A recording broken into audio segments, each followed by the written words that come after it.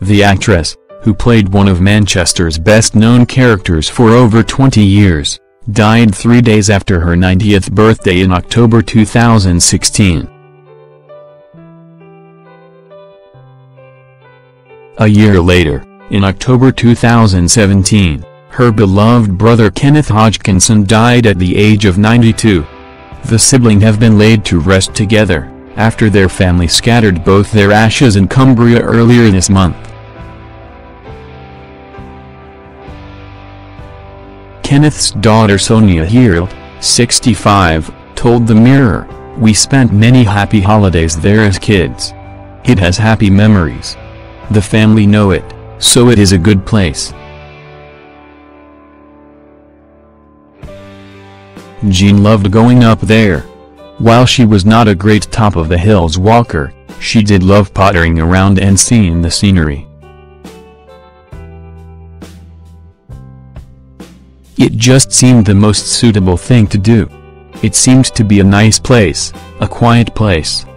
Jean also appeared as shopkeeper Auntie Wainwright, in Last of the Summer Wine, the absolute favorite part of her career, for over 20 years.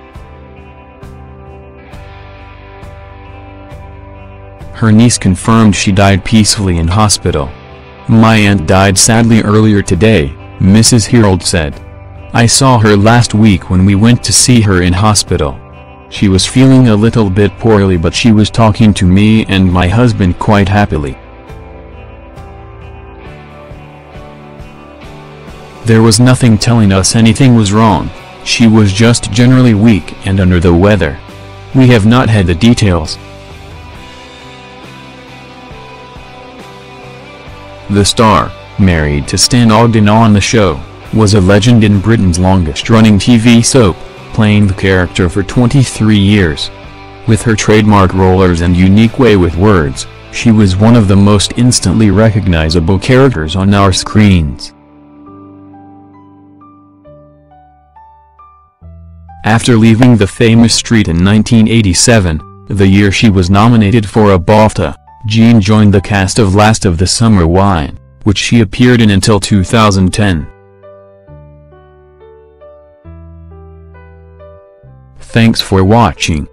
Don't forget to like, comment your opinion, share this video and subscribe to my channel. New videos are uploaded every day.